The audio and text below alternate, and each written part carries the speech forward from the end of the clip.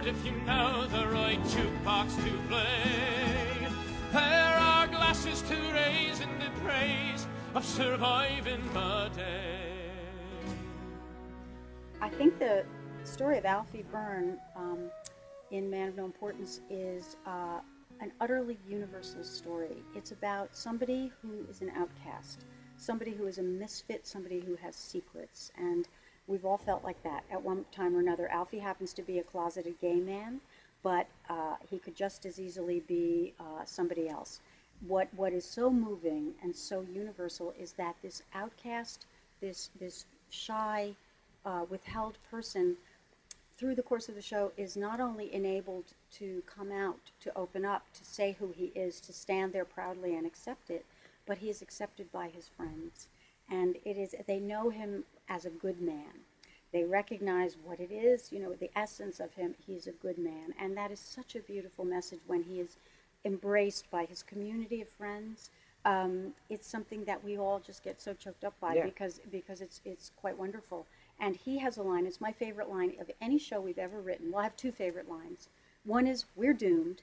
That's in another show. That's in my favorite year. Yeah.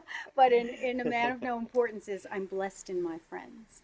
And that's one of Alfie's lines. And I say that to myself every day. But I think it somehow sums up the whole show, because it is about friendship and about accepting each other for what we are. I don't know the words to tell you how it feels, or how to put it in a rhyme, but if you come with me, you'll know how those lamps in the park look like God in the dark as they glow through the streets of Dublin.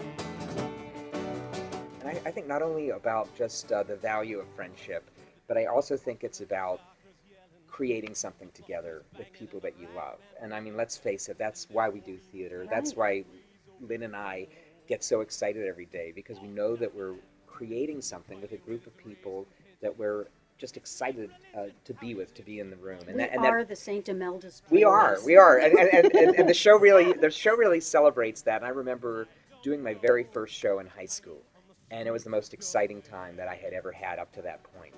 And frankly, it topped a lot of things that happened later too. But there was something amazing about being with your friends and putting on a show and living and breathing that.